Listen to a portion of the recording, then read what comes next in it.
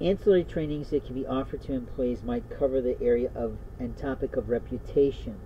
We obviously were implying in the last training on information management that possibility of witness protection programs that are fucked over, screwed up by your people because they're so antsy in their lives, they're so underemployed in a way, but they're so immorally trained that they might call police on an innocent situation. Or they might call police because they're having an emotional reaction to being talked to or simply overhearing a telephone call. And that is foolishness.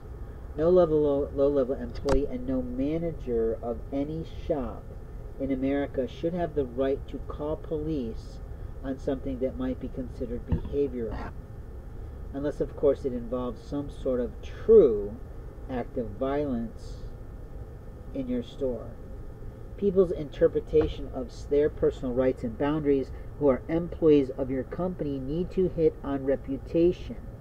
What will the reputation of the store look like if there are 7 vehicles or 6 vehicles, an overuse of force, an abuse of authority, of police officers that could come to your door because it's not a busy day in theory for law enforcement?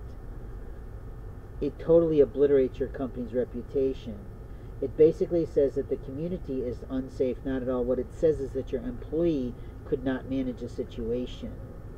Now, if I say that, employees aren't going to like that.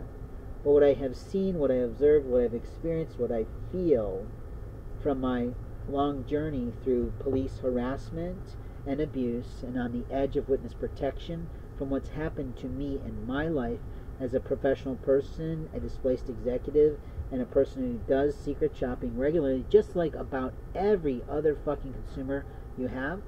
Because what you're not thinking about is that they might not fill out your little online survey, which is ridiculous, of give feedback to the company unless you want to do that to get the discounts that are related to doing that. The overall reaction is if you offer people food in your restaurant to fill out that form, they're likely to do it. They might forget that they've done it, but they're likely to do it.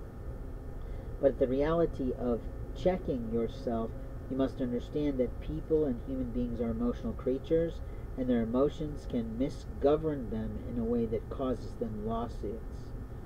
So I guess I'd like to end on that note, that stupid people call police in a way that harms not only the employee but the reputation of the local company and the corporate brand, and that they should be the last people to call, and the first people you call is your corporate office security department or your corporate office HR and how to handle something.